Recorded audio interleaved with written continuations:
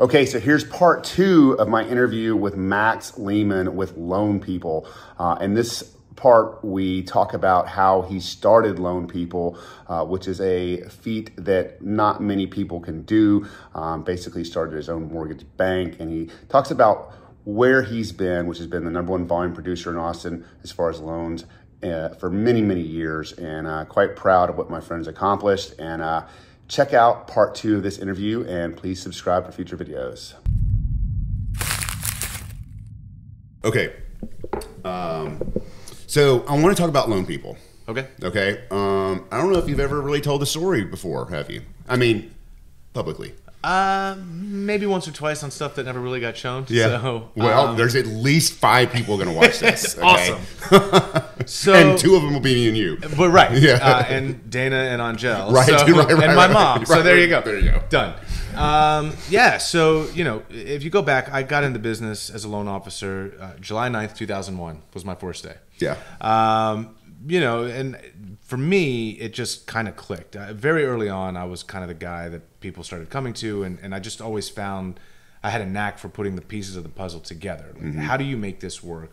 And I don't know. I was always really good at it. So, you know, I was kind of doing my thing, and you know, you start about 10 or so years ago, we really started getting some traction, and I started growing out my team, and you know, became the #1 lender in Texas for the last 10 years, whatever it was, and top 10 in the nation in that same time.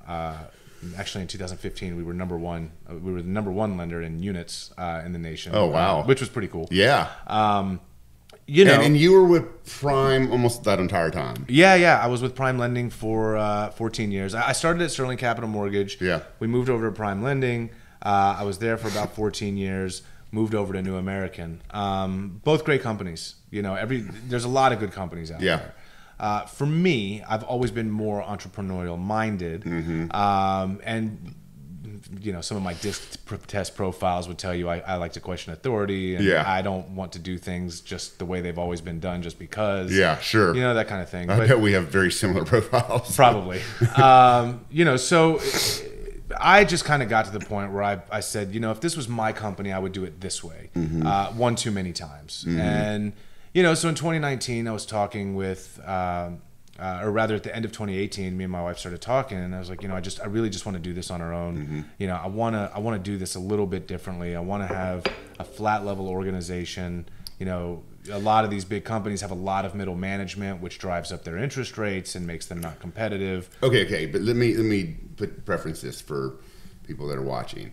This is if you put it in terms of like a real estate team that's going to become a real estate broker. But it's not the same. It's extremely more difficult. Talk about that. So what do you have? What hurdles do you have to go through? Because for us, we just like pass some fucking test that has 4 more questions than the last test. Yep. So there's a lot, right? A lot of people, most people, when they start up a company, they start up as a broker. You know, there's nothing wrong with being a broker. A broker is a middleman, right? A mortgage broker. A mortgage broker is a middleman. Yep. They don't lend their own money. They don't underwrite in-house. They're not selling loans after the fact. They are beholden to wherever it is that they're sending the loan. If they send a loan to this lender and there's a problem in underwriting and they have to switch gears, now they have to go to a different lender. They're subject to rate movement and extending closing and all of that. Yeah. Through my career, I've always been an independent mortgage banker. Okay. Right? So let's explain. I like control. Yeah. I want to make sure that loan is being underwritten in-house. Gotcha. I want to make sure that loan is funding and closing in-house. So how many? What is the percentage of bankers versus brokers? Oh, I have no idea. Really? I don't know. There's more bankers out there than brokers. For sure. It used to not be that way, right? I don't know. Okay, I don't know. You know, the broker world is just a different. It's a different model, right? You can be an individual, process your own loans. Okay, because it's kind of like an independent contractor. Basically, okay. Yeah, okay. You know, you find different banks to sell loans to deliver loans to, Gotcha. And you see where am I getting the best rate. But very little control. You have no control. Yeah. I mean, you have control over where you send it, but once you start going down the path, you don't really have much control. So when you're a banker, you're picking the companies when you're working for them, you're picking the ones that have the most control for you, right? Well, so here's how it works, right? As a banker, if you come to loan people to get a loan, we are going to keep that loan in-house. So when you fill out the application and you send us your documents, we're going to say, okay, here's our interest rate, here's your loan package, send me all of your stuff. We're going to underwrite it. The underwriters, for the most part, sit in my office. Yeah. Right. Now people work from home, which is why I say that. But you know, they're all employees of loan people. Yeah. So okay, wait. Let's go back and I'm sorry to interrupt you, but I want the flow of it to go from, because I think we get that now, right? But I don't want to lose track of the story of loan people. Okay? So and I cut you off course. My bad. Yeah. No. So let's go back. So. 2018. I'm talking to my wife. I'm just say one too many times. If this was my company, I would do things differently. Yeah. Leaman team had grown at the time to be a $300 million a year team. Yeah. We were doing $300 million a year in volume, 1,000, 1,100, 1,200 units. Like, we're big enough to be our own company. Yeah. Right. I decided that I wanted to have a platform where there was no middle management driving up interest rates, where we could be super, super competitive, but still have quality, efficiencies, and everything that Leaman team knew. Okay, so when you decide to do that, okay, and you make the decision, you know what, I'm going to do it. So what do you do then to research how to do it? Do you get attorneys involved? Or? Well, so I knew some people. So first I started reaching out. My cousin is actually a broker. And I started trying to figure out. The first thing I knew that I was going to need was a warehouse line. A warehouse line is a line of credit. Yeah. You know, all these companies, when they fund a loan, whether, you know, they are a bank or an independent mortgage company, they are pulling money to fund the loan from a line of credit, right? You fund that loan. Once the loan is closed, then you go sell the loan to an aggregator. Got you. So when you're getting a line of credit from a bank, I mean, we're obviously talking millions, right? Yeah. And so what do? You like, it's not like filling out a loan application. Well, so no. I mean, you've got to provide everything. Yeah. You know, blood samples and all of that. So I met, I knew a lot of people in the industry and started calling around. And Aaron D., who's our COO, I reached out to her in December of 2018 and said, hey, I want to start this company, and you've done this before, and you're really good at this operation. She's done this with another bigger company? She's helped start companies before. Yeah. She's been on the operations side of companies before. She had a lot of contacts. Like there was a lot there. So we spoke. It took about 5 months or so for us to come to terms. Yeah. She started, so we officially formed Loan People in 2019. She got to work with getting our warehouse lines in place. We had to pick our loan origination system, you know, so I'm testing out every possible system out there. What is the best system out there for Leaman team? Because if it's best, if a $300 million team can use this system efficiently, that's going to help the masses. Yeah. Right. What about our point of sale system? You're going through all of that stuff. Plus, you're having to figure out, who am I going to be able to sell loans to? Yeah. Investors, aggregators, this kind of thing, right? What is it when you're talking to people, is it a little touchy? Like, I don't know, like when you're trying to sell loans to people, like, okay, well, who are you? You know? At the beginning it was, because they didn't know who we were. Yeah. So we really had to show my resume, what I have done, what Aaron have done. Here's my net worth. Here's our liquidity in the company. Yeah. You know, and I really put it all out there. We don't have any investors. We've not taken any money. I bootstrapped this whole thing myself. Yeah. Really just put it all out there. Yeah. Right. And so how many of these get started a year? Not many. Right. I mean, not many. And generally, most people will start as a brokerage. Yeah. Then they maybe go down a couple years. They get one warehouse line. They start kind of funding stuff themselves. Then maybe they get an underwriter. So they're like a hybrid at first, kind of? Yeah, kind of. And then you went all in. We went all in from day one. Okay. It was the only way to do it. So you fast forward, right? Well, let's back up for a second. The whole idea behind Loan People is, again, to not have a lot of fat. If we can be very lean, a flat level organization with like-minded professional technicians, loan officers, right, that are technicians that understand how to put loans together, that don't want to be bogged down with management. You know, if I need you, I'll ask for help. Otherwise, stay out of my way. Yeah. That was always my mentality. Yeah. That's who we're looking for. That's who we're built for. Okay, so what this does for you, besides giving you the control, okay, it also allows you to go beyond Austin, which I know you're beyond Austin as Leaman team and doing loans, but you could also do like better recruitment. Well, so what we're doing now, like right now, we're licensed in several states: Colorado, Oklahoma, Tennessee, New Mexico, Arkansas, Florida, and working on some more. But the platform that allowed Leaman team with our marketing to become a $300 million team, and then in COVID years we did 570 and 695. Wow. That is the platform that we're offering to people that want to come on board with us. Yeah. So loan officers in general are either good at getting business or they're good at working business. Yeah. So it's like real estate agents. But they're not good at both. Right. Right? People have found success building teams where I'll bring in the business, you work it. Yeah. Right? Same with us. My wife, Dana, our CMO, is great at teeing things up and making the phone ring and putting pretty things out in the world that people find useful. Yeah. And not just, we close your loan on time. Right. Type marketing. Right. Right. And our marketing specifically is very hyper locally focused on whatever city it is that we're in. So, we do the neighborhood maps of Austin. We now have them in San Antonio. We have them for DFW. We're working on Houston. We're going to overlay here and I'm just going to, we'll put this out there, but like I want to, as your people watching this, you'll see these overlays. We're almost done with El Paso and Corpus Christi. Those types things, especially the maps. We do localized treats. We've teamed up with a bakery so that we can send out different things to realtors for their birthday and past clients for their birthdays or anniversaries. If you're in Austin, you get some Austin cool looking stuff. If you're in Dallas or Fort Worth, they'll look like Dallas type things. But it's different and it's things that nobody's doing. Specifically with the maps, this is a big deal. Agents can't get enough of them. They're valuable. They let your clients know where every neighborhood is in town. They look great in a background video. We've had them. I've seen them. A lot of people have them. Yeah, and they're useful. They're actually very useful for consumers. Right? When someone's moving to Austin, they don't know where anything is.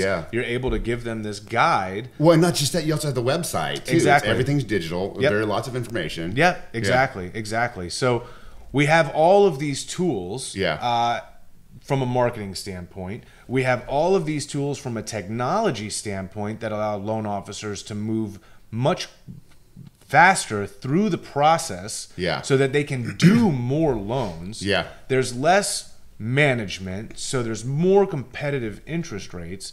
And that's what we're building. So doors open when? So we opened January 2020. 2020. Okay. So and then that was just loan people. It was loan people. Okay.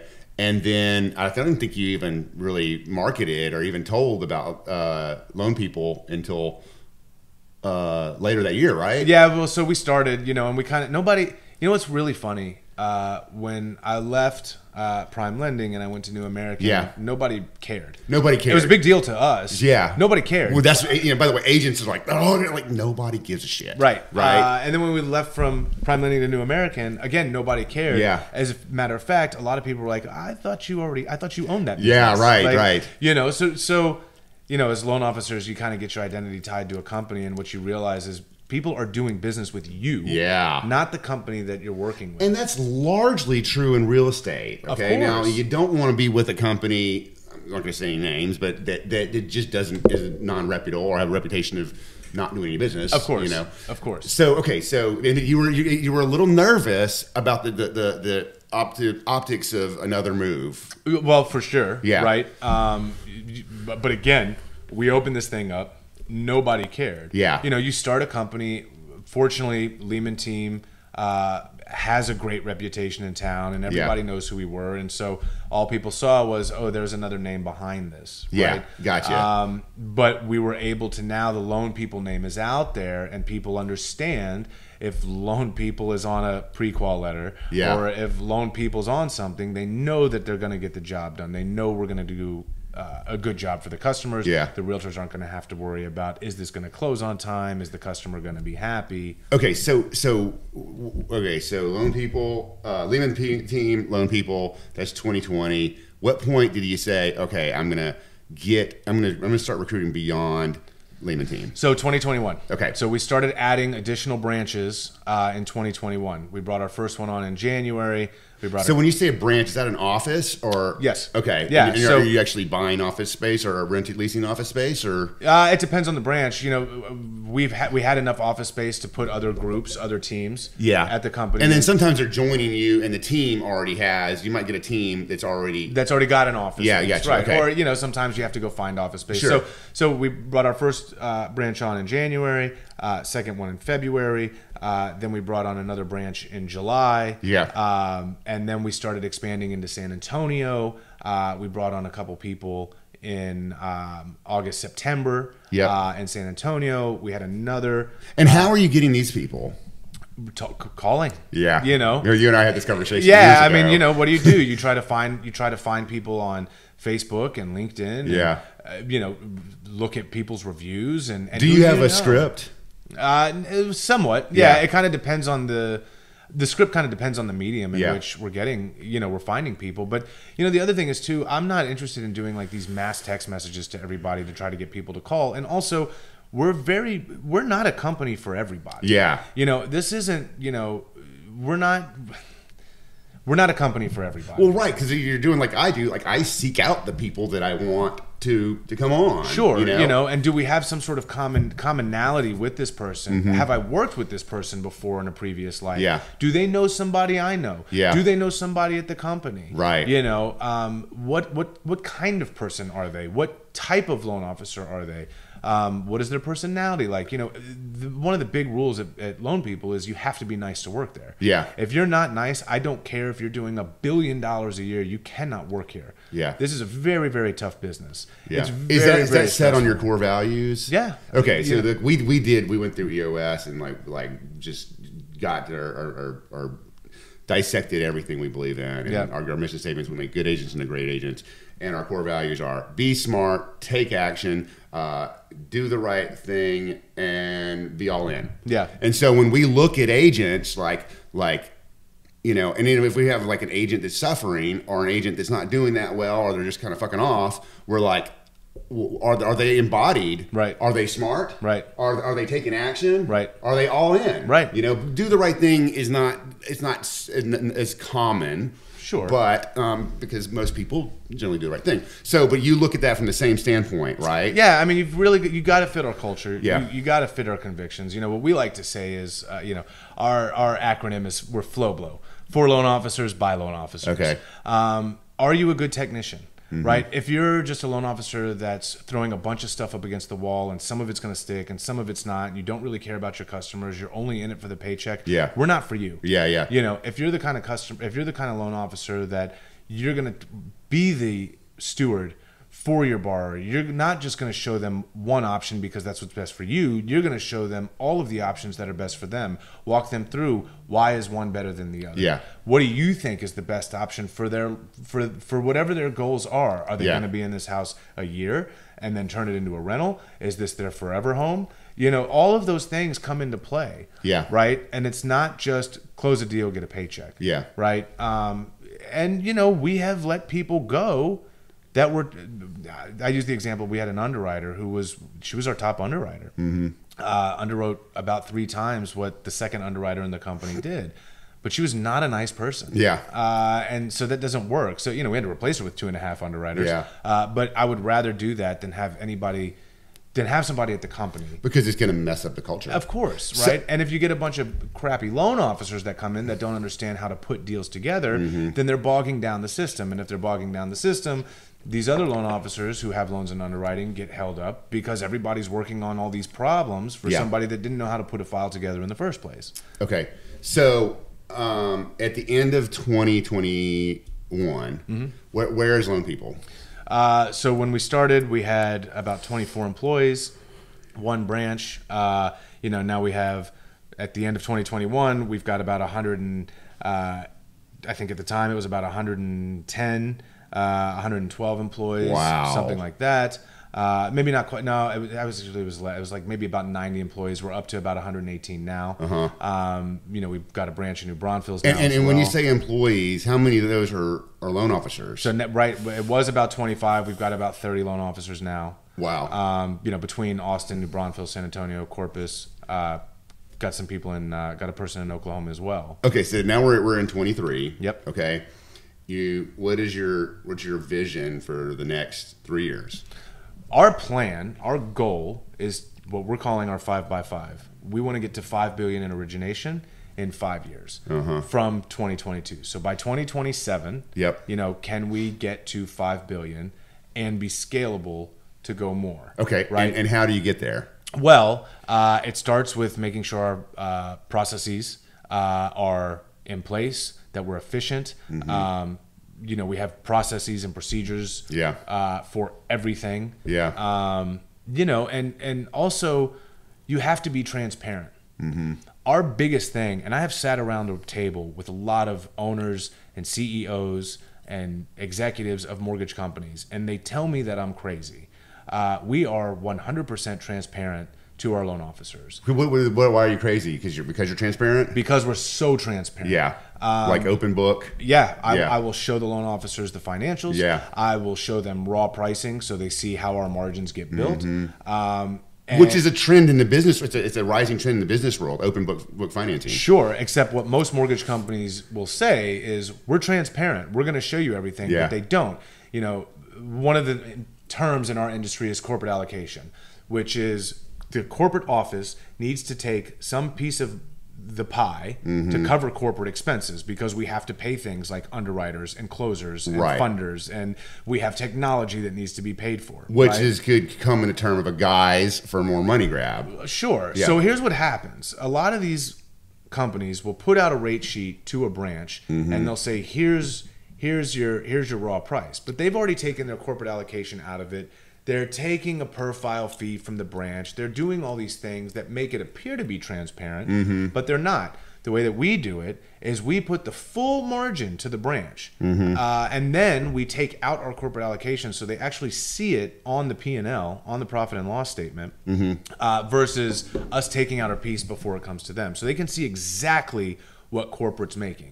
I've been on calls to show people, with the rate volatility now, loan sales aren't great. You lock in a rate with a customer 30 days ago at 6.5, and now it's at 7.5. That you lose money on when you go to sell that loan. And there's a lot of mechanisms in there. The point is, I show all of that. Including when we sell a loan, the loan officer can go in there and see what the company actually sold the loan for. Got you. But okay, but to the plan, right? You're outside. You're recruiting outside of Austin, right? You're meeting people at conventions, and you're just getting your name out there beyond Austin. Correct. Right. And then are you, when you look at primarily other cities, are you sticking to Texas for now? Mostly. We're doing a little bit in Colorado. The problem is, nobody knows who we are. Right. So people in Texas are more familiar with me as a loan officer. So that's our focus. Plus, we're in Texas. We know Texas. Companies that are based outside of Texas have a lot of problems with Texas. And there's a lot of great things about this state. So that is our primary focus for now. Right. And that's why it's really important to go to these conferences. Correct. Because I'm going to one in November, and I've been going to them for 10 years, and it's, real estate conference is different, obviously, but if I had the ability to expand like you do, then it would be much easier for me, but simply because I've been doing it for a long time. Sure. You know, and you meet people, you drink them at the bar, you talk to them, you know, you speak on a panel, you know, that's kind of part of your plan then. Of course. Yeah. Absolutely. Yeah. And then meeting people through people. Right. You know, that's networking. Yeah. Who works for the company now?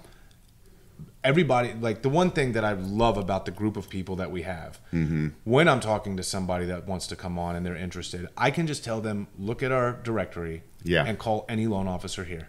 Yeah. I don't care who you call. I do the same thing, by the way, when I recruit. Go to the agent roster page and call whoever you want. Yeah. And ask them. Yeah. You know, that's a bold statement. It is. Right? And I'm like, and I'm completely comfortable with it. Yeah. But I don't think not everyone can be. No, you can't. But that also comes back to what kind of culture are you developing? Yeah. What is your relationship with your staff? Are you in it with them? Yeah. Right. And I think I would challenge people to say that if you make that statement to someone and you start thinking about, oh wait, what if they called this person? You're right. Maybe that person doesn't need to be there. Right. You know? Or maybe you've done something to that person that you need to look inward and say, what have I done wrong here? Right. Right? Yep. Maybe it's not that person's fault. Absolutely. But either way, you're 100% right. If you can't make that statement confidently, then you got to change something about what you're doing. There's a hole in your process. A lot of people look at wanting their company to have as many employees as possible. Yeah. Right? That's not what I'm about. Yeah. Right? I want a tight-knit group of like-minded people that are all in it together. Yeah. You know, can we bounce ideas off each other? Hey, how would you do this? Hey, Yeah. I did that. And I'm in there with them. You know, Yeah. that's one thing that a lot of these other companies don't have. You know, they're run by people who have either never originated or haven't originated in 20 and 30 years. Yeah. Don't understand how to put a loan together, and definitely don't understand what it's like to be a loan officer dealing with the environment that we've been dealing with for the last 3 or 4 years. You know, it's not easy. No. And I think a lot of that gets lost on a lot of these old executives that have just been doing it the same way because it's how it's always been done. You know, and again, I was able to build something where clearly I'm really good at my craft. Yeah. You know, to be number one for so long. And I'm here to help those people as well, which comes a long way. I know you do that for your agents as well. Yeah. You know. And for us, it's a strong leadership team. Yep. You know, I always say this is not the Ryan Rodenbeck show. And that really shows with you know our leadership here. Yeah, so, absolutely. You know, and that's the other thing. I think you and I are both really good at putting together people to make us better. Right, because you know finding people that are smarter than you and me really isn't that hard. No, there's plenty of them out there. You know, even just our operations staff, right? Yeah. I've heard the comment several times from other loan officers that have joined. They're like, "Wow, I've never seen operations leader and an underwriter work so hard to get a loan closed." You know, and so that's what we're trying to do. Okay, so I want to wrap this up. I want to thank you so much for giving us so much time. I think this is the longest podcast I've ever had. It's been very fluid, very great. Probably break it up into 2 different parts here, but for someone that's watching this and they want to know more about you or your company, where's the best place for them to go? So you can email me directly, max.leaman@loanpeople.com. You can also email careers@loanpeople.com. You can give me a call at 512-617-5636. That's my direct office line. I'm happy to talk to anybody anytime. And we can have a confidential conversation to see if there's anything there for both of us. Awesome, dude. Thanks, man. High five.